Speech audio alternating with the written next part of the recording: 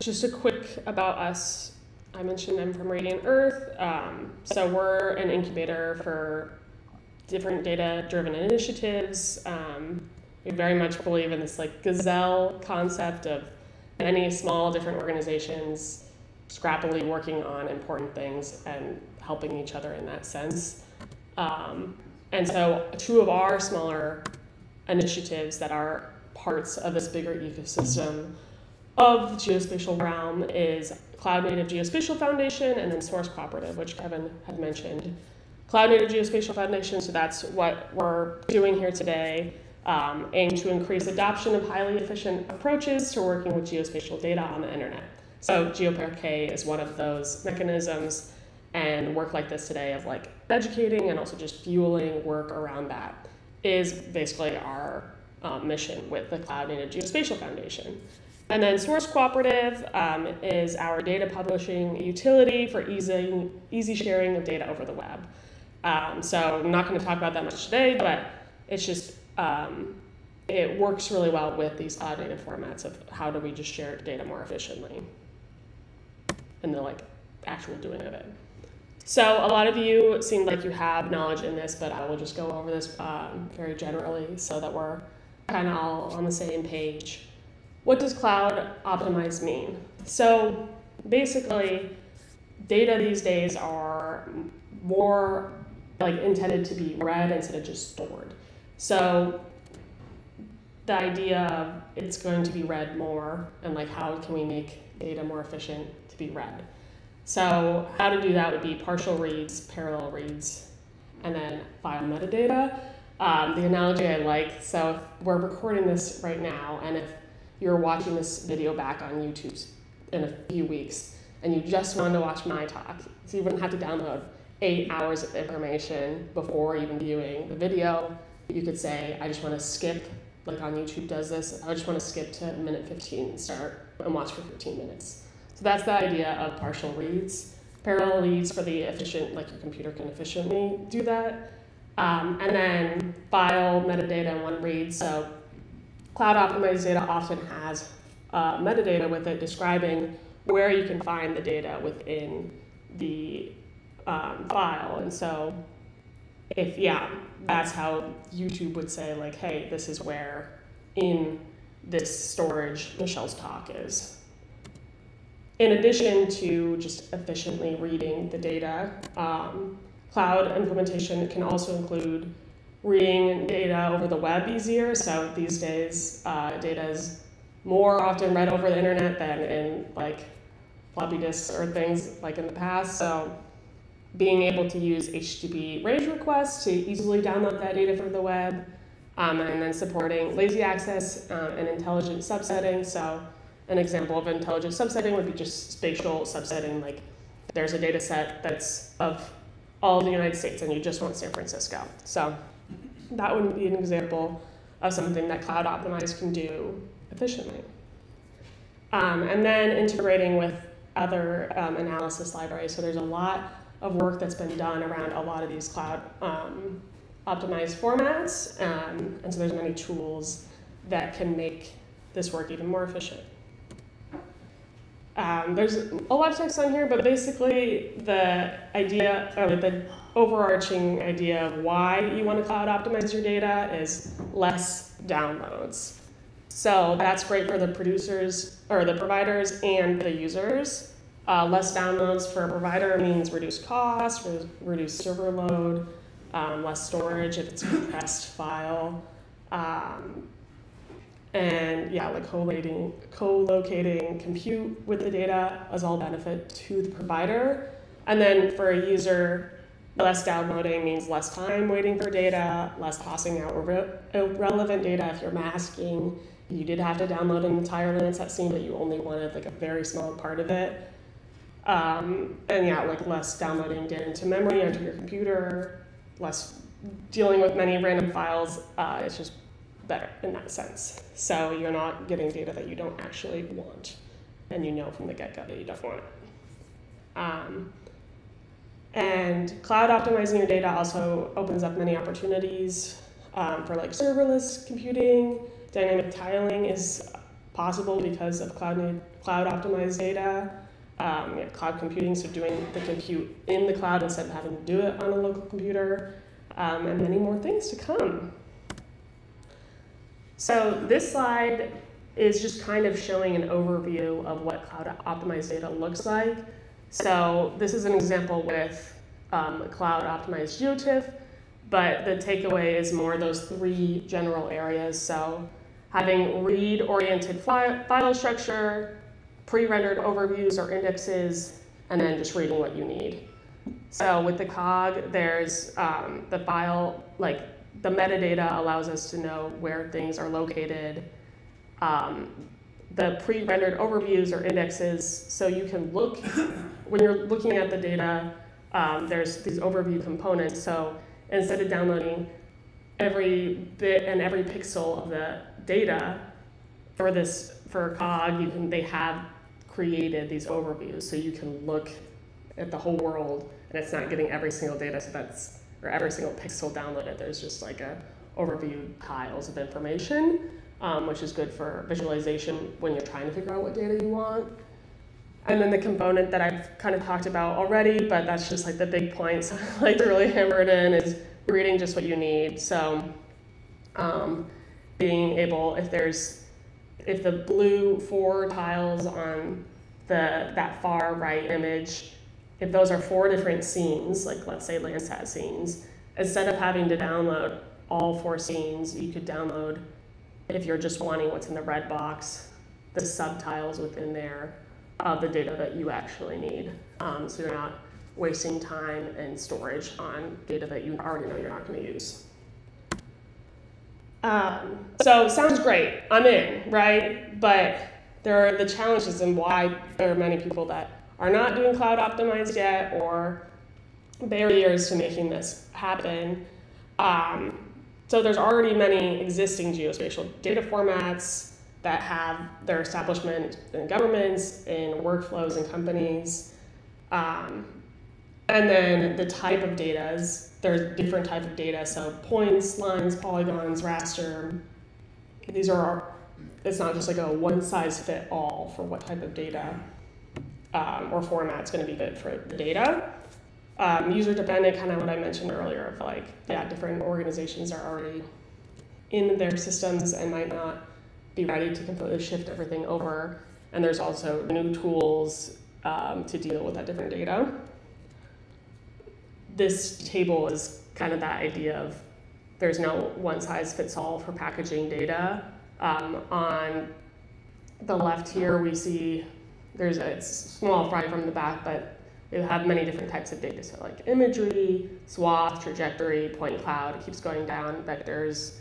And then on the top, you see the types of data formats that are appropriate for that data. And they did a test to try it out. And so different data is going to work better with different storage formats.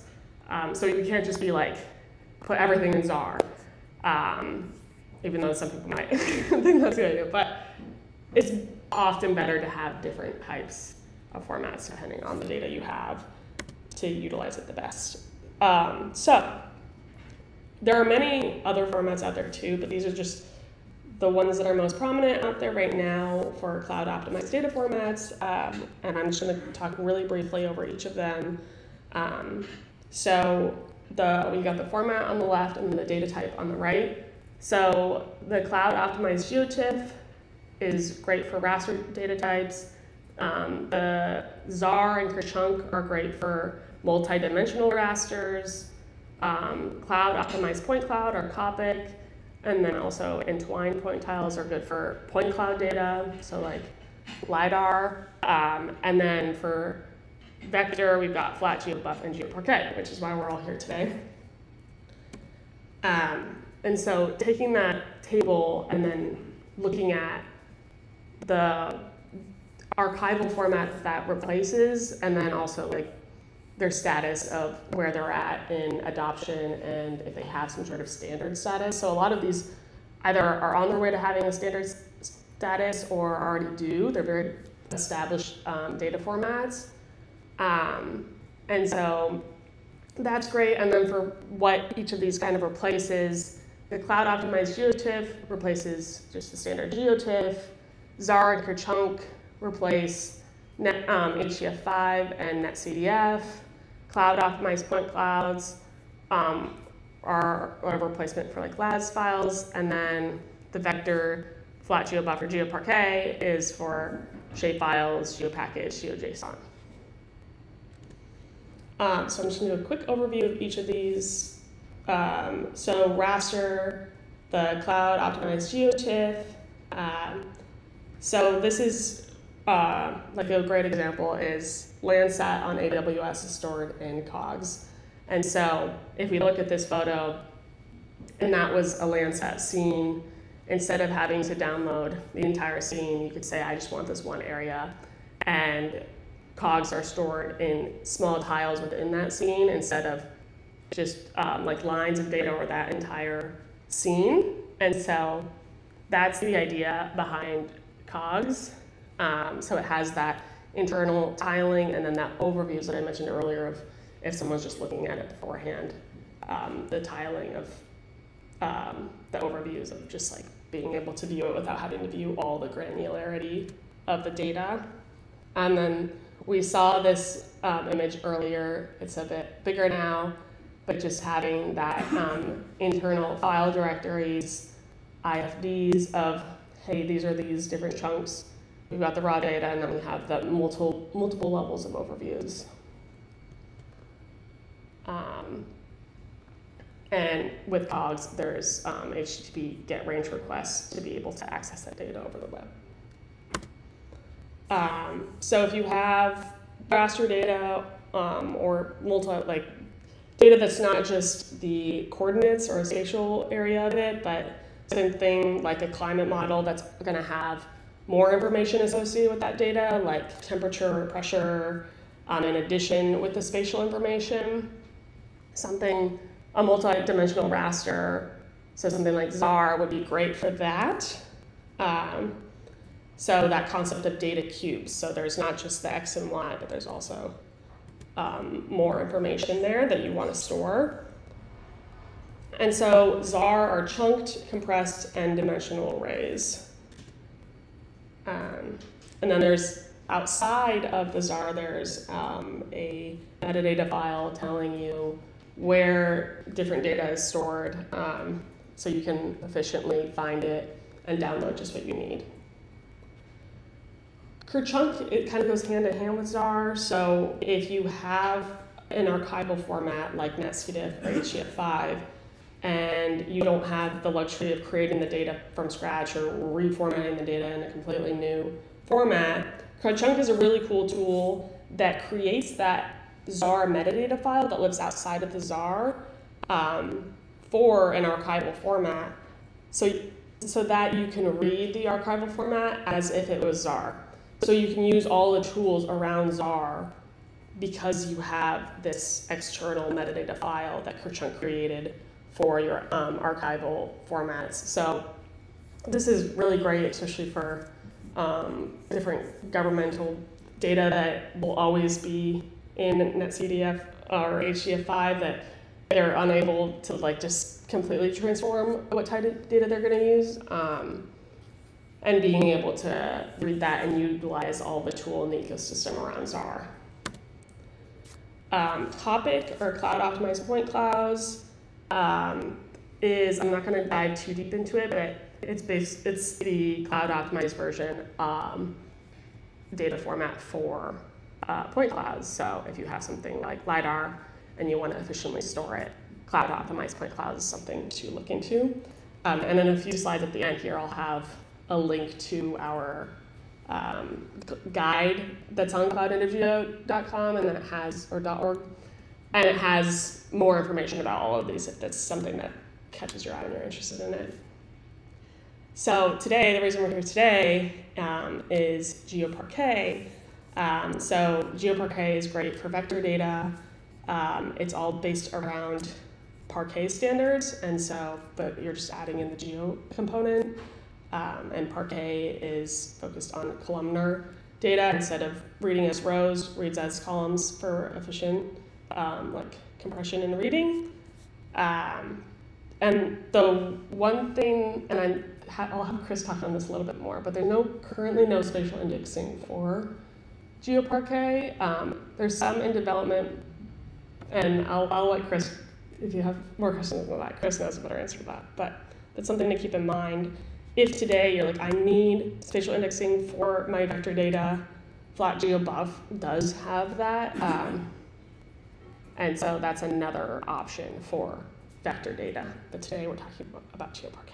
So this is that guide I mentioned. If you go to guide.cloudnativegeo.org or you scan this QR code, this is a great guide of just intro information to these cloud-native formats. There's a few more on there that I didn't have time to mention today. And then additional resources link out from there. So if any of those are like, I really want to dive into ZAR more, this is a great place to start. And it was developed by Development Seed for Impact, and it's hosted on Cloud-Native Geospatial. And I just had this in here, just a little overview of what we do at Cloud-Native Geospatial Foundation. So development sprints, holding the space, like this is what we're doing today. We held the Stack Sprint last September, today's event, and then next week we're doing the ZAR Sprint. So I mentioned ZAR to you today in New York City, so you happen to be in New York City next week. That is happening. We might have we're going to have some virtual breakouts too, if, that are more pointed on some development. We also have like paid fellowships to kind of keep on these things. So Brandon Liu is an example of that, and he does PM tiles. And yeah, so we also provide education like that guide, and then webinars for the general public, or organizations like the Kenya Space Agency that are in need of learning a bit more about this stuff. So that's who we are. That's the end of my talk.